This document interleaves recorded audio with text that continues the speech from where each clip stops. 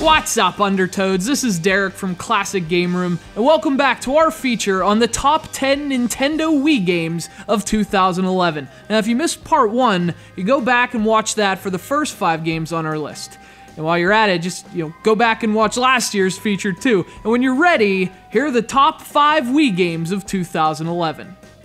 The original Blob was such a great Wii game because it embraced the spirit of the platform, the creativity, the quirkiness, the character, and even as a multi-platform release, the sequel does the same. Blob 2 takes the blueprint of its predecessor and adds even more color. It's a platformer with a focus on creation, like Mario Galaxy meets Mario Paint, and it's absolutely beautiful. Ooh, shiny textures.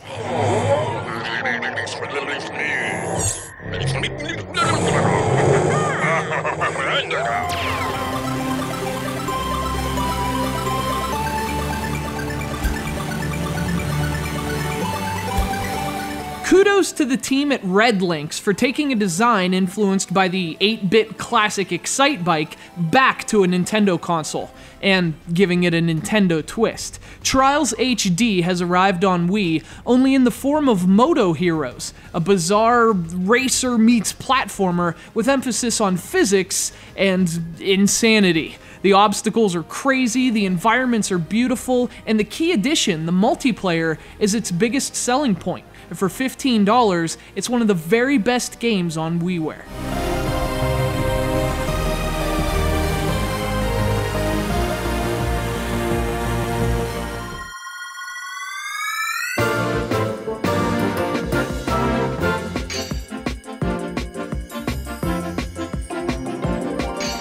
The Wii has had 2 Super Mario titles, a proper Donkey Kong title, 2 Metroids, 2 Zeldas, and yes, even 2 Kirby games. The last time Nintendo did that? Try 1990 never.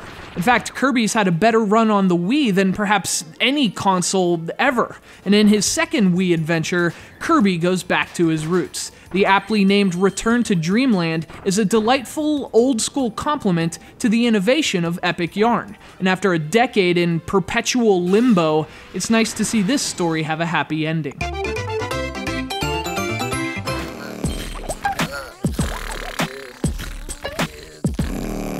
How sweet it must be to reclaim your franchise. 5 years ago, Rayman was there for the Wii's launch, but he would be upstaged by a bunch of rabbits. Soon, his name was pulled from the games altogether, but here we are, years later, and not only is he back, but he's got one of the very best games of 2011 on any platform. Rayman Origins is a spectacular release, perhaps a creative apex of the modern retro movement. The graphics are stunning, the gameplay is perfect, and the retribution is sweet.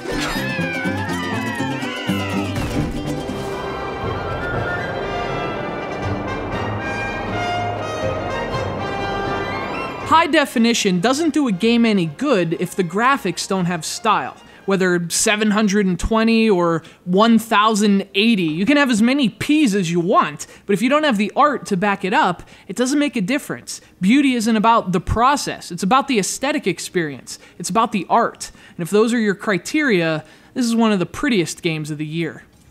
Incidentally, it's also a very bold game. Inspired by the Impressionist painters like Monet and Renoir, Skyward Sword's most distinguishing feature is how it looks, an intelligent style that pays huge dividends on the underpowered Wii. The game also streamlines Zelda exploration, keeping the process more efficient and focused on action. And when the action's this good, that's a smart design choice. There's never been a better use of motion control in a traditional video game than Skyward Sword, one of the best Wii games not only of 2011, but of all time.